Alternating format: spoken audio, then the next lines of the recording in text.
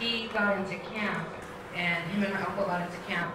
I was watching your live feed, and you were talking about these 2 veterans that just got into camp, and that they needed somewhere to stay until they could set up camp in the morning, and that all the unity in camp was helpful to them.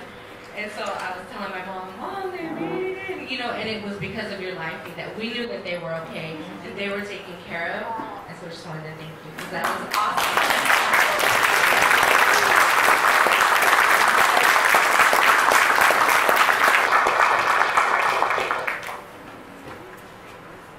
I'm so grateful that we are here, as I'm going to share this with you because maybe it will help with some of us who can't physically join you in Standing Rock, but I will let you know I've been with you in spirit. My name is Sharina Medina, and for most of December in my neighborhood in Oakland, I have been prayer camping with you.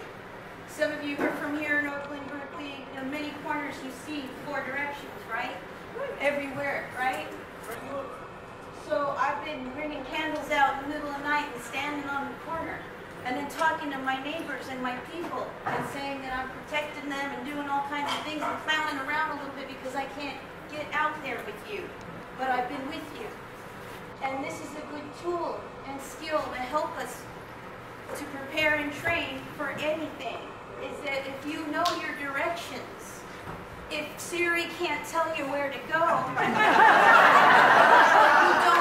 have a phone, and a lot of my people that have been joining me at those circles, and then I start talking, and oh, east? Oh, do you know how to get to ground? Oh, that's east. Okay, you don't need that. You just put that down, or if you don't have it, this is a skill. You could use this if the lights go out, if someone unplugs the internet, anything. I can say, well, go west, just, west towards that place. And then people are like, oh, and that's empowering. And then, oh, this is my people's, there's a cross in there, it's my people's cross. And we have a healing thing that goes to this Red Road and telling stories, and we're all talking. And then we can't be there, but we can prayer camp anywhere. So I made winter camp here. And then we started to talk. And about healing, and then once people start walking together, then they start walking to something together, and then someone hears you, and then maybe you can take that first step in getting off that bad medicine, if that's what you want, or if that's what you're ready for. And this is how my people do this, and my people, I'm going to adopt your people, and then you can adopt me. And we started talking about Standing Rock, and this started happening before I knew this was happening. Because I was in a media blackout, especially after the election, right? I was like, close that down. And I'm going on because I know how to get around. I know my directions. And I know how to fish, and I know how to tell stories. And then we started talking, and we were closer because we were all in shock about that election anyway. And so it was a perfect thing, and I've been with you. Because some of the time I was like, why am I doing this thing? And then I would hit the news like a week later and go, oh, I've been with you, veterans. You put yourself in front of us, because the people who need to throw themselves in front are the people who can afford to be in, have a grandma who's, sorry, maybe white, can talk to some folks and be understood in ways that some of us can't. So if they say the thing or put themselves there, then it's really hard to watch people do that to grandma. It's a lot harder. And so then do it out loud.